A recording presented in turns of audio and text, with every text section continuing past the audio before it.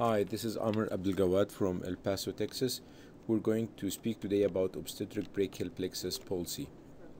What are the objectives for today's lecture? The first, would like to describe the anatomy of the brachial plexus. This is very important because it allows us to understand the pathology, and this would like to identify the risk factor for obstetric brachial plexus palsy, and then would like to explain the clinical presentation of the most common type of obstetric brachial plexus palsy, which is the Erbs Palsy. And then we are going to outline what are the workup needed for these patients, and then finally we're going to list the indications for orthopedic referral for patients with Erbs Palsy.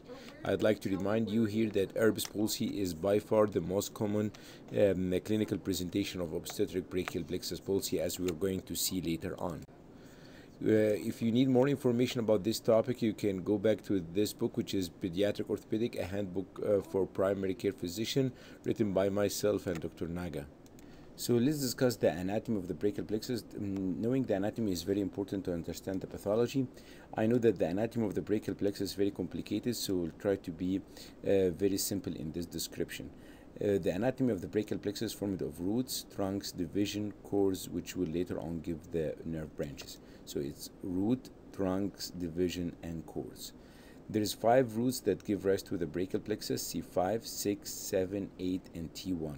C5 and C6 will unite to form the upper trunk of the brachial plexus. C7 will continue as the middle trunk of the brachial plexus. C8 and T1 will give the lower trunk of the brachial plexus. So we have 5 roots that will give rise to 3 trunks. 5 and 6 will give the upper trunk, 7 will form the middle trunk, 8 and T1 will form the lower trunk. Then each trunk will give 2 divisions: anterior division and posterior division, anterior division and posterior division, anterior division and posterior division. The 3 posterior divisions will form the posterior cord of the brachial plexus. The anterior division of the upper and middle trunk will form the lateral cord. The anterior division of the lower trunk will form the medial cord. So we have 5 roots, give rise to 3 trunks. Each trunk will give 2 divisions. Posterior divisions will form the posterior cord. Anterior division of the upper and the middle trunks will form the lateral cord, and the anterior division of the lower trunk will form the medial cord of the brachial plexus. This area here, which is the upper trunk of the brachial plexus, the 2 roots form the upper trunk, and then the upper trunk will give rise to 2 divisions, are called the Erbs point, and this is where the Erbs palsy happens. So patients who have Erbs palsy have an injury to this area here, the upper trunk of the brachial plexus. After we discuss the anatomy, let's speak about the pathological types of obstetric brachial plexus palsy. We have 3 main types of obstetric brachial plexus palsy: Erbs palsy, total palsy, and Klumpig's palsy.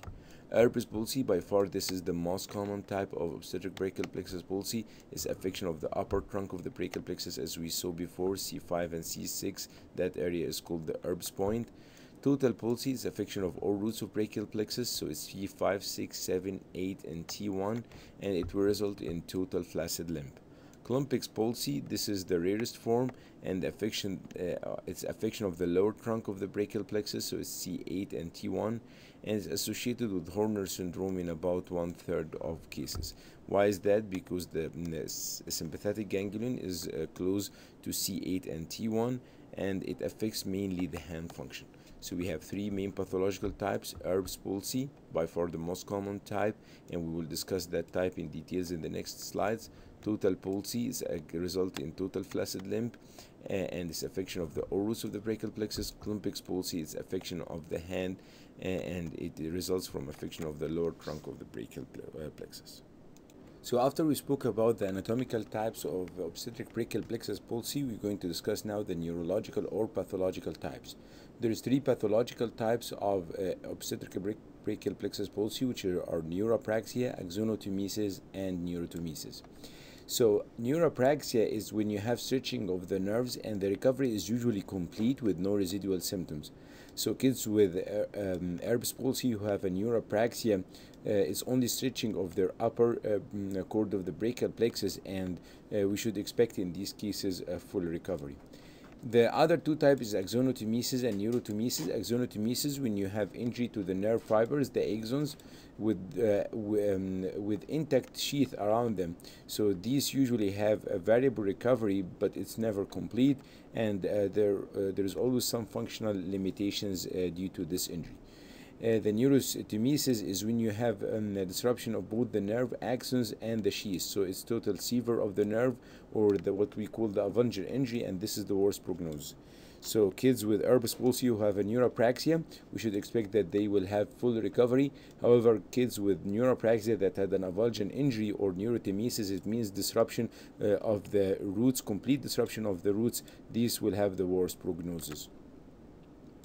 Let's speak now about Erbs Palsy in more details. As we said before, Erbs Palsy is by far the most common type of obstetric brachial plexus palsy. What is Erbs Palsy? Erbs Palsy is nerve affection of the upper trunk of the brachial plexus. So it's affection of C5 and C6, as we said before, during labor. So Erbs Palsy is affection of the upper trunk of the brachial plexus, C5 and C6, and it is the most common type of obstetric brachial plexus palsy. What are the risk factors for Erbs Palsy? It is a macrosomia, which means that the newborn is more than 4,000 grams, because that will require more traction. Also shoulder dystocia, because it requires more traction, and assisted labor like forceps delivery, because that can cause compression over the brachial plexus. Let's speak now about the clinical presentation of Erbs Palsy. So we discussed before, Erbs Palsy is the most common form of obstetric brachial plexus palsy, and it's due to affection of C5 and C6. And we discussed the risk factors, so we now go speak about the clinical presentation. So the newborn will present with what we call waiter tip position. So if you see this position of the arm, it's look like the waiter tip position. So it's commonly known as the limb will be in the waiter tip position.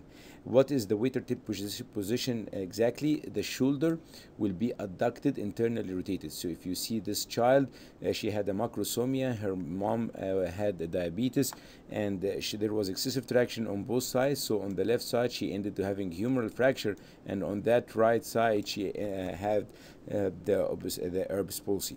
So if you see her shoulder is adducted and internally rotated, also you can see this child has an adduction and internal rotation of the shoulder. The elbow is extended and pronated. It's obvious here, the elbow is extended and pronated, and the wrist is flexed. So the newborn will have the waiter tip position, as you can see here, which is adduction and internal rotation of the shoulder, extension and pronation of the elbow, and wrist flexion. And also one of the things that is in the newborn is that the child will have asymmetrical motor reflex, because the affected side, the shoulder cannot abduct as the normal side. This is the same child as this a few months later. If you see, she still have adduction and internal rotation of the shoulder. Her whole upper extremity is internal rotated, because it's internal rotated at the level of the shoulder. Here you can see the pronation. With time, the children starting having flexion of their elbow rather than extension. So what are the imaging studies that we do for the Erbs Palsy? Chest radiograph. In the chest radiograph, you may see elevation of the diaphragm. If you see this, this indicates that the phrenic nerve, which originates from C3, 4, and 5, close to the brachial plexus, has been affected. And this tells you that this most probably is an avulsion injury, because the roots are affected, and this is a bad sign. So if you see elevation of the chest radiograph, elevation of the diaphragm, that means that the phrenic nerve which supply the diaphragm is affected, and that's most probably a root avulsion injury, which has the worst prognosis, as we said before.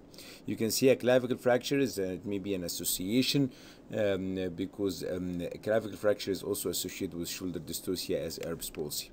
Other two imaging studies that can be done in some cases are the MRI of the cervical spine, or EMG, or electrophysiological studies.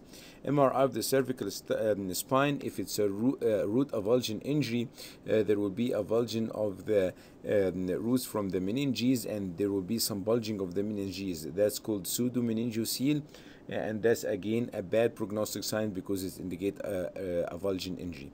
So MRI of the cervical spine in case of avulsion injury will show the pseudomeningocele. EMG studies, and these are used to detect the regeneration of the nerves. They are very rarely used in Erbs Palsy, first because they cause lots of discomfort for the children, the second also because they may detect some electric regeneration of the muscle. However, the muscle are still weak and are not of clinical significance.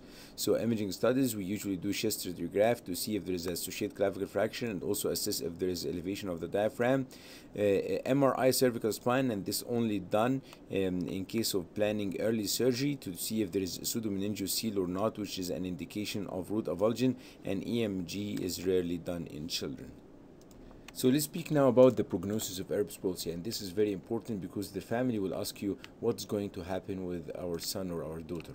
So 80% of the patients with Erbs Palsy will show complete recovery within the first 3 months, and about 90% of them will recover by the age of 12 months.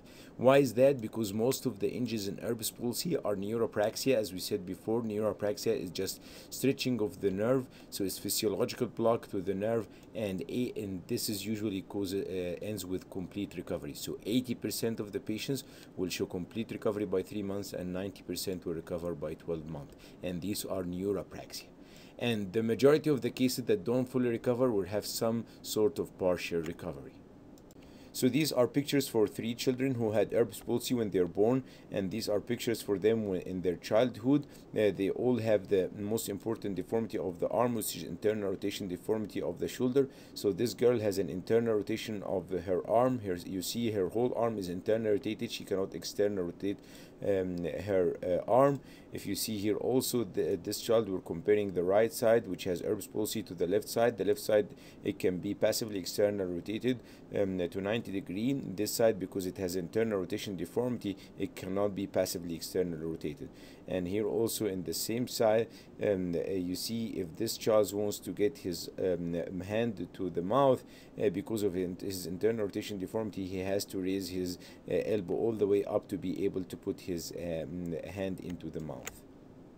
So what is the management of Erbs Palsy in newborns?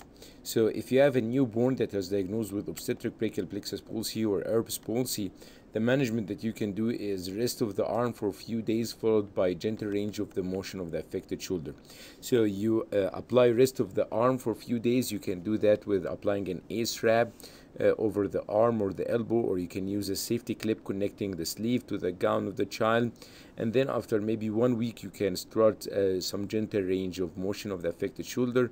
There is no need for electric stimulation for these children.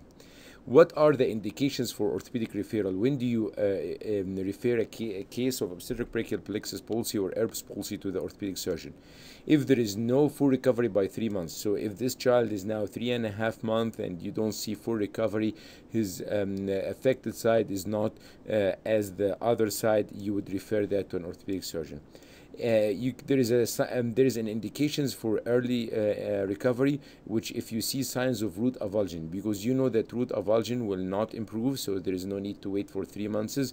The signs that you look for root avulsion is if you find Horner syndrome or you find phrenic nerve affection.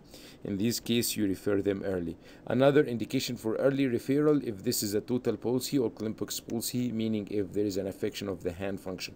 Remember, in Erbs Palsy, the hand function is intact. So if you put your fingers into the child palm, he will have a reflex compression and squeezing of your hand.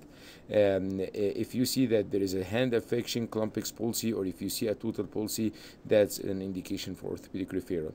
So orthopedic referral, if there is no full recovery by 3 months, there is 2 indications for early referral: if you see signs of root avulsion, or if it's a total palsy or complex palsy. So let's give a quick overview of the surgical management. So when you refer these kids for orthopedic surgeons, he will do either soft tissue release or osteotomies or muscle transfer. Osteotomies mean that he is going to cut the humeral bone and rotate it externally. Muscle transfer, we transfer the muscles that cause internal rotation to act as an external rotators.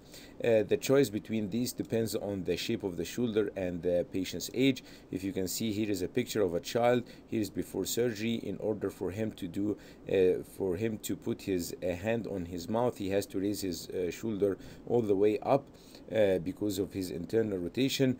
After doing the surgery for him and externally rotating the shoulder, he can easily put his hand now on his mouth. Same as this girl. This is before the surgery. If you see, because of her internal rotation deformity, for her to bring her hand to the mouth, she has to raise her arm all the way up. After doing the surgery for her, you can see the scar here. She can easily put her hand into her mouth. This is another example for a child who has a muscle transfer. You see, before surgery, he was not able to externally rotate his arm. His hand is internally rotated, and if you see here, a few months after surgery, he can very easily externally rotate his arm. Thank you very much. I'd like just to enforce that these videos are for educational purpose only. If you have any concern, please consult your doctor. Thank you.